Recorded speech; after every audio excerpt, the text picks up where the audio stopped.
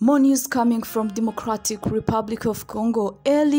Bukula, he came out and said today that at the beginning the plot was to force him into exile. For this, they filed a false complaint while he was in Europe. Their plan didn't work. He returned in the country. Now their plot is to force him underground, is to kill him. For this, they issued a wanted notice irregularly. That won't work either. He said he is going to wait for his invitation to appear in court.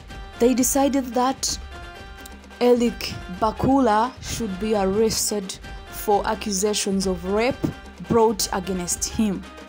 The president of the APK said that the MP should be made available to justice to face the allegations. According to information, Bukula was accused of having raped his housewife 20 times. A complaint was filed on September 7th by Helen Bondja on behalf of the victim with the Kinshasa Matete Public Prosecutor's Office.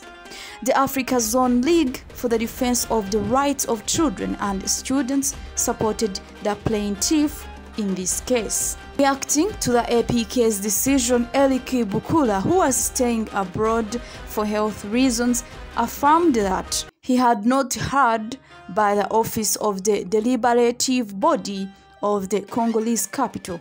However, the office of the Kinshasa Provincial Assembly stated that it invited the deputy to present his defenses, but that he refused to appear in court.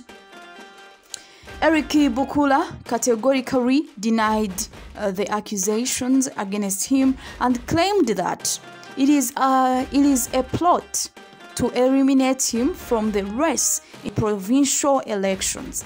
As deputy of Gekoko Mulumba, a politician currently in open conflict with the vice governor of Kinshasa, Bukula claims that the rape allegations arose after his investigations into the management of pawns in the city and his destruction operations.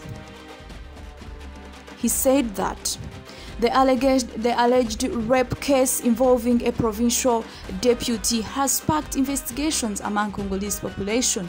Women's and children's rights movements have called for a thorough investigation and justice in the case.